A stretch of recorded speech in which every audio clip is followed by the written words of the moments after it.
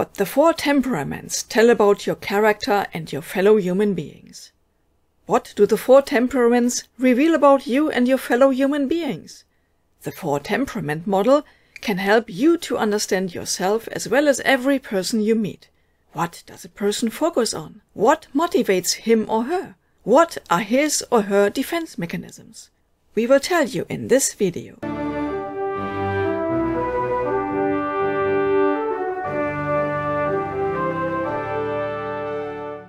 The four temperaments and what they tell about each person. The temperament theory exists for over 2000 years. At first, it was part of humoral pathology in ancient medicine. It no longer plays any role in medical matters. However, its psychological significance is all the greater. Because of its precision and simplicity, it is still as up-to-date and effective as ever and forms the basis of many other classification systems. The four temperaments are the sanguine, the choleric, the melancholic, and the phlegmatic. The temperaments are derived from primary features. Let us take a closer look at the four temperaments and primary features with the character compass by Stefan Fiebig. On the one hand, there are the properties active and extroverted, or passive and introverted. On the other hand, there are the characteristics conflict-avoiding or conflict-seeking. These primary features occur in different combinations. The sanguine and the choleric are active and extroverted. The melancholic and the phlegmatic are passive and introverted. The sanguine and the phlegmatic are conflict-avoiding. The choleric and the melancholic are conflict-seeking. Each temperament therefore consists of two basic features. The sanguine is conflict-avoiding and extroverted. The choleric is extroverted and conflict-seeking. The melancholic is conflict-seeking and introverted, and the phlegmatic is introverted and conflict-avoiding. What does it mean in detail, and how is it expressed? The sanguine you recognize by his or her easygoing attitude. The drive and motivation of a sanguine is his or her curiosity, interest, and enthusiasm.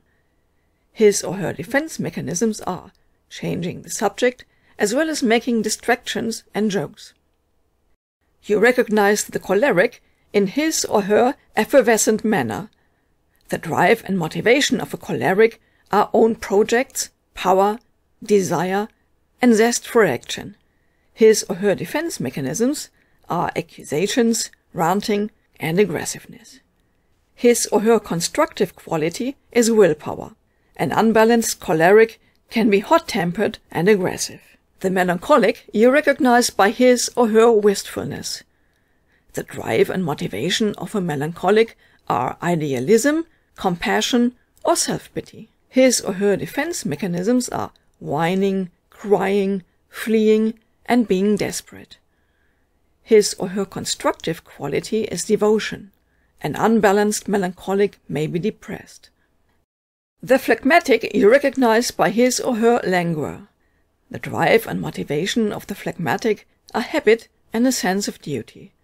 His or her defense mechanisms are ignoring, stonewalling, and non-reacting. His or her constructive qualities are patience and calm.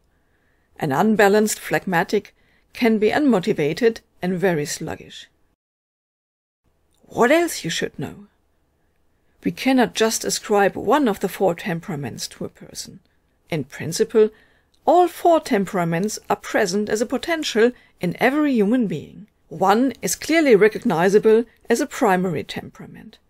Another temperament appears less clearly as a secondary temperament. Thus, the other two temperaments usually play a very minor role.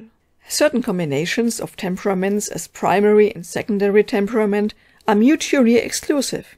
On the one hand, sanguine and melancholic, because no one can be superficially deep. On the other hand, choleric and phlegmatic, because no one can be calm in an effervescent way. All temperaments are equal and in themselves neither good nor bad.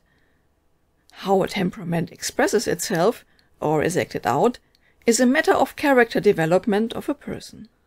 A well-developed sanguine, for example, will be a very interesting and versatile conversational partner, while an undeveloped sanguine will be superficial and volatile. How can you specifically recognize and assess the primary temperament of your fellow human beings or of yourself? When observing others, it can be helpful to see how someone acts in conflict situations or how he or she acts when encountering difficulties. If the person gets upset, he or she is probably a not particularly developed choleric, but is definitely right and will prevail, damn it. If the person is actively seeking a solution by him or herself, he or she is probably a developed choleric. If the person makes jokes or distracts from the situation, he or she is likely to be an undeveloped sanguine. But that's not so bad, right? If the person has all sorts of solution options, or if you can get him or her enthusiastic about solving the situation, he or she is probably a well-developed sanguine. If the person reacts desperately or complains, he or she is probably a rather undeveloped melancholic. If the person approaches the solution with dedication and idealism, he or she is probably a well-developed melancholic. If the person ignores the conflict or does not want to admit it, he or she is probably a not very well-developed phlegmatic. However, I do not want to hear anything about that. If the person acts calmly to restore the usual order, he or she is probably a developed phlegmatic. In the following videos, we will go into the four temperaments in detail with some more interesting examples.